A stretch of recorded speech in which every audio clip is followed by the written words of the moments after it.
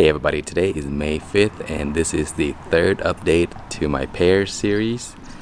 So not much has changed since the last video, but I did something different that I would like to share with you. So for the tanglefoot that I've been using to sort of like keep ants and other pests from climbing up the tree, it's getting very hot now, so the tanglefoot recommended that you don't put the paste directly onto the bark of the tree. So I remove that off of the the old paste off of the plant, and then I put the cup here, and then I put that paste around the cup. So that way, if the pests come out of the soil, it has to climb through the cup, even outside or the inside. So there's no way for it to go onto the tree unless it goes up this cup, and then there's a barrier right there. So that's one way to recycle your cups and create a barrier for ants and other like caterpillars and stuff like that. And this tree still has 2 fruits, still growing. Okay, and here is the Korean giant, and I did the exact same. And because this one here has a stake, so the cup kind of didn't fit, so I just flip it upside down and I made it so that it's a smaller opening right here, and still it has to go through the barrier anyway to get up the tree. So not much is happening for this guy. It's grown a little bit. And here is the 4-in-1, and I'm still having problems with those cucumber beetles, and I find a few every morning that I have to take off the tree. So but the pears are growing right here, and I thinned most of everything out. I wanted to leave a few, so I left 2 at the top, and then 1 right there, and then 1 here, and then 1 there.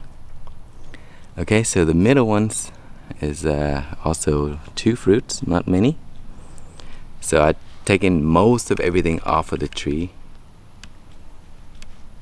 but each branch has its own fruits.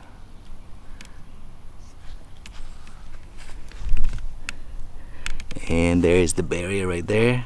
That's I think that's the McDonald cups or something else. And then this is the other Shinko. Nothing's happening much, same as it looked in the last update. Oh, here's the McDonald cup. So there it is. So that's a good way to reuse those cups and create a barrier for your tree. And then if the base is too large, I'll show you what I did. Okay, so here's my persimmon, and you see the stake and the tree is pretty far apart, so it's a pretty big space. So basically I took a gallon jug, or maybe one of those large container, and I did the exact same thing. So if the base, you need something larger, then use a larger container. So that's the barrier around there. Okay, we will be back soon, and I will give you guys another update later on in the season. Alright guys, today is July 7th, 2019, and here is what the pears look like.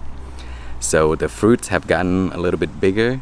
This is the one that's in a pot, and we have so much strong wind here, and it keeps blowing the tree over. So the last time I went out of town, I came back, the tree was on the ground, so it was laying there for a while, and it damages a lot of the leaves. Thankfully the fruits were okay. So this one is not doing as well as the other plants. So the tanglefoot thing worked, but the problem here is I allow these volunteer plants to grow into the trunk of the tree, and then the ants would use these as a bridge to get onto the pear. So make sure to clear anything that's around there. Don't let anything grow. That's the only way for the tanglefoot there to work. So I should have just cleared these here, but I didn't. So anyway, that's what's happening. So here is the one in the pot. Fruits are pretty good size, only 2. And it's not the healthiest looking pear trees, so I'll show you the other ones. Alright guys, here is the second Shinko pear tree, and this one is planted in the ground, and it is much healthier than the one that is in the pot, so I may have to take that one out and put it in the ground somewhere. So again, there's a lot of volunteer growing around the plant, and it's causing the tanglefoot not to work because this plant is acting as a bridge for the ants to go onto the tree easily. So make sure you clear those out. So this plant is much healthier. It's putting out new growth. The leaves are very nice and healthy, and the fruit is still a little small. It's looking fine.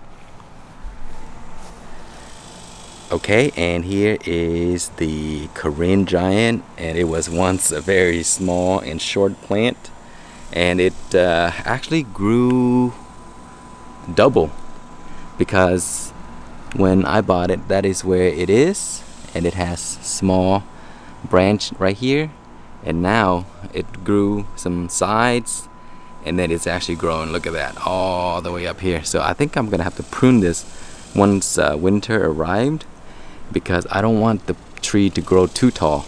I want it to be short, maybe 6-7 feet at the most. So it's growing really well. And the best and my favorite plant or tree is this 4-in-1, and it is doing amazing. The problem I had with this tree is that there were some stink bugs, or the leaf-footed bug, and it comes and it would sting the pear, so it creates marks right here. You see those undesirable marks? So if you see stink bugs, stuff like that, just make sure you get rid of all of them so that it doesn't cause any area to become depressed. So you want it nice and round. So these are the fruits that I left after pruning most of everything off. You see, so these are really nice amount, and as I mentioned a while ago, the fruits can get really big, so it's gonna weight down the plant, and so that's why I have these stakes here, and then I tie each of the branch to the stake, and that helps support the fruit, or else it'll break. And I need another one for this middle one here. You see, it's very flimsy, and the fruits are getting bigger and bigger, so I need one for that as well. And oh man, this one is kind of splitting, but I'm just gonna let it go. So that one's okay. And then this one here has smaller fruits, so it's looking good. Everything is looking perfect as I want it for the season. Alright guys, today is July 28th, 2019, and this is going to be the last update to the pear series, because some of the fruits have ripened, so there's really not much left to show. So these fruits ripen up much faster than I expected. I thought it's going to be in September or October, but they're ready now. And the reason I know that was because the birds have come and they have eaten many of the pears.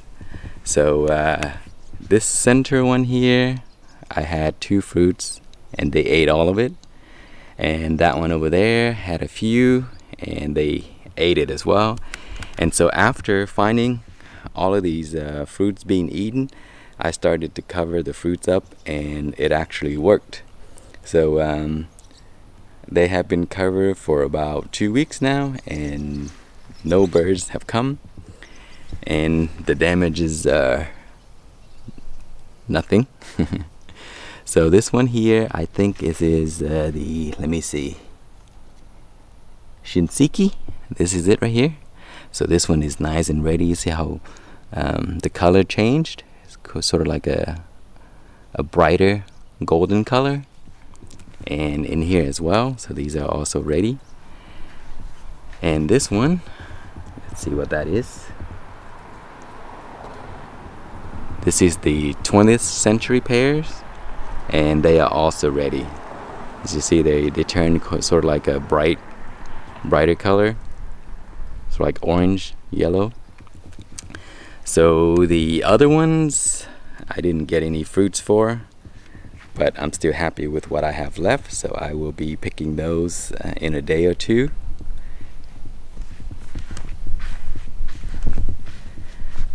Okay, and this one here is the Shinko.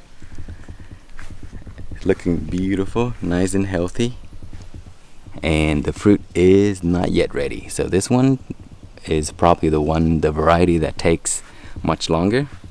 So I think in September, October, that one should be ready. Pretty nice size, but these should get much larger. The reason they're still small is because the tree is not very big. So if I allow the tree to get much larger, the fruits will be much bigger as well. Okay, and this is the Shinko that's in a pot, and the fruits have gotten a little bit bigger as well, not yet ready. So I have just 2 of these. Okay, and the Korean giant here, or the Olympic, it's looking very healthy. It's growing a lot. So that is pretty much it for the pear season. And maybe next season I'll start it over again, but I think next season I may not let them fruit because I want them to focus on growing. But this season I just wanted to see what the fruits look like, so that's why I let them fruit. But that's it, guys. If you have any questions or comments, please leave below, and thank you so much for watching.